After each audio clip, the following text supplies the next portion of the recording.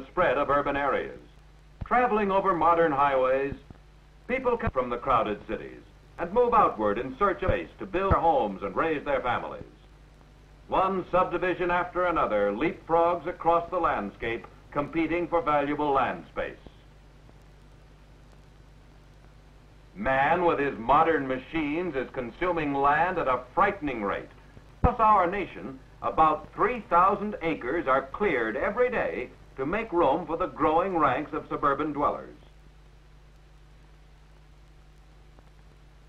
Fruit trees that have grown for years fall in seconds before the steel blade of the relentless bulldozer. And fertile soils that once supplied a harvest of farm crops are rapidly disappearing beneath rows of houses.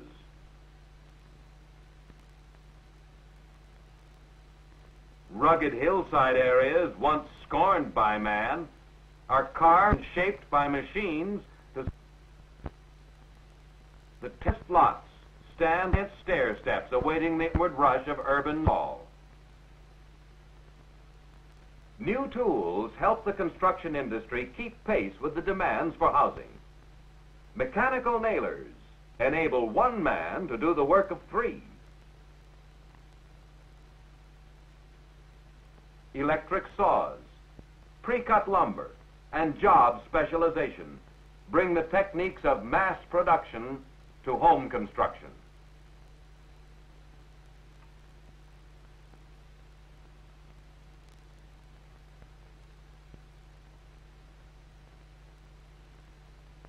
Every day, as foundations and floors are laid down for more houses, the burden on public services becomes greater.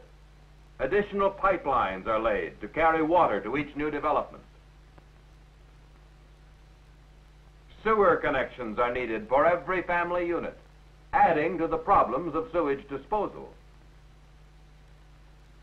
Mile after mile of electric power lines are installed to light homes and streets, run washing machines, and energize the television sets of the suburbanites.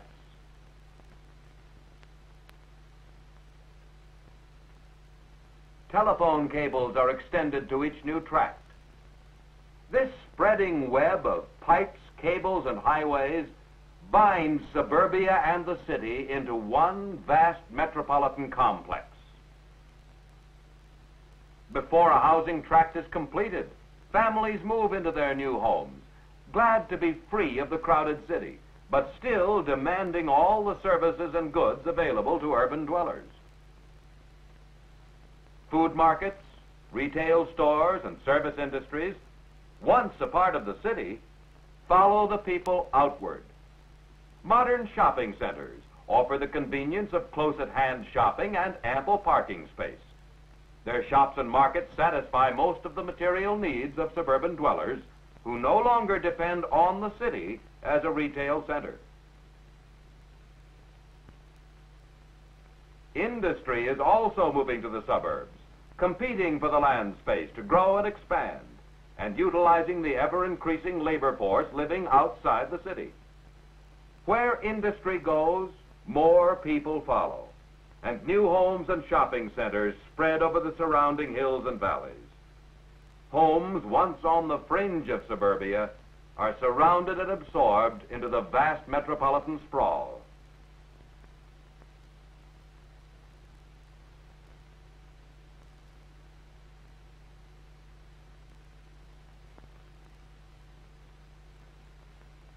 Onward and outward go the subdivisions. One development here, another down the highway, competing to lure more people to the open spaces. Each housing tract is the dream of a subdivider who claims the finest in country living.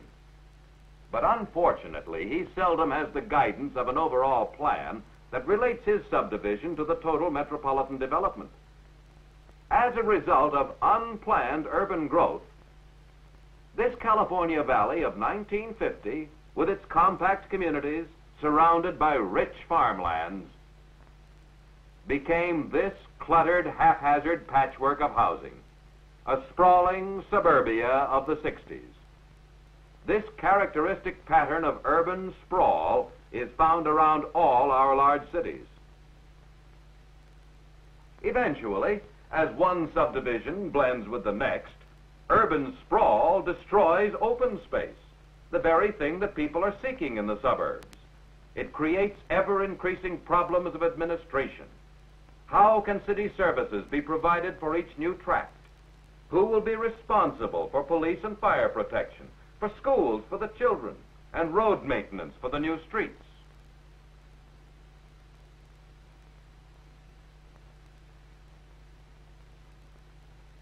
Sprawl also affects the city, the central core from which each metropolitan area grew. The rush to the suburbs leaves behind abandoned buildings, neglected property, deteriorating business districts.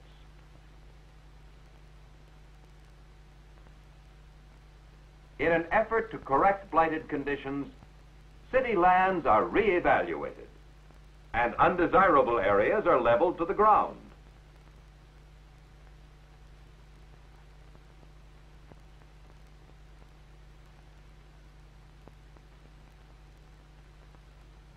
In their place, modern apartment buildings are constructed in an attempt to attract people back to the city.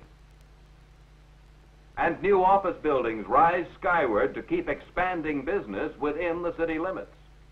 Hemmed in by surrounding suburbia, the city can only grow upward.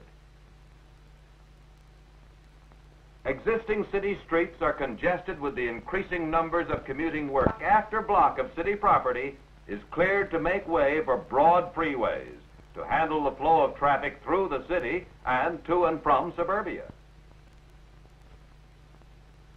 As more and more expressways are built, valuable city space disappears beneath ribbons of concrete and steel.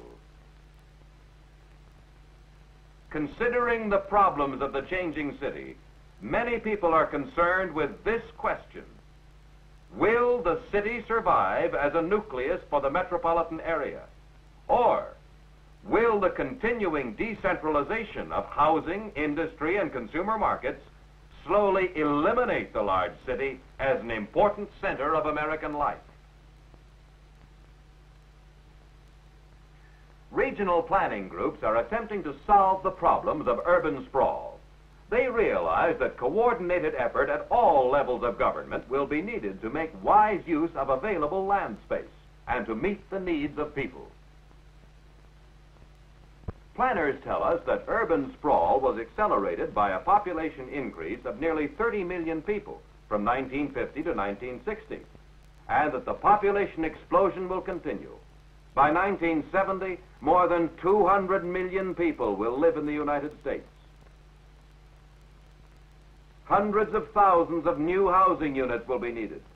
But new subdivisions must be planned within a logical framework designed to make administration and servicing more economical. Before construction begins, planners must decide, is housing the best use for this land? And can we properly integrate this development into the metropolitan complex? Schools, public facilities, and shopping areas will have to be included at the planning stage so that services and goods will be conveniently available to all urban dwellers.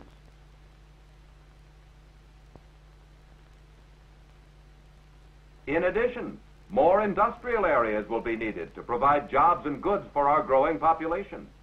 These areas must be zoned close to transportation facilities and available labor forces. Industry is best suited to level land, and far-sighted planning may set aside some of the best land for industrial use and utilize hillsides and other marginal areas for housing.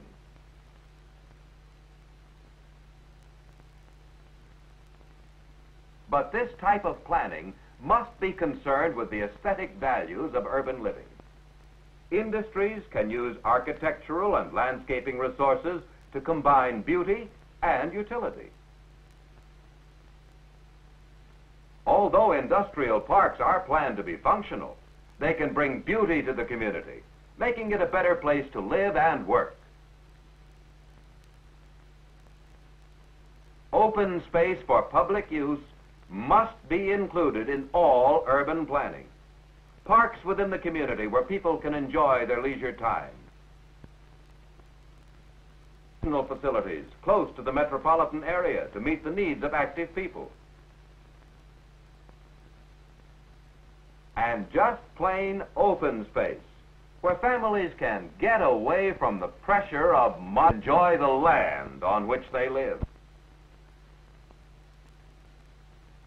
One of the misfortunes of urban sprawl is the loss of prime agricultural lands. More than half of our most fertile soils are actually growing urban areas. At present, science and technology can offset this loss in farm production. But what of the future? Someday, these soils may be more valuable for their food-producing potential than for living space for urban dwellers. Now is the time to decide.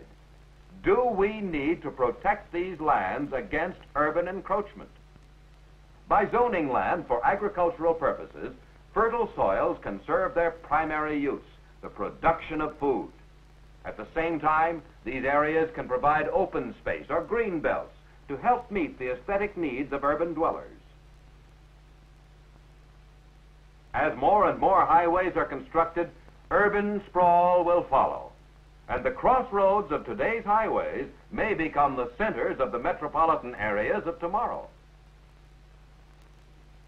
A highway network planned to coincide with the best land use could play an important part in the effective control of future urban development.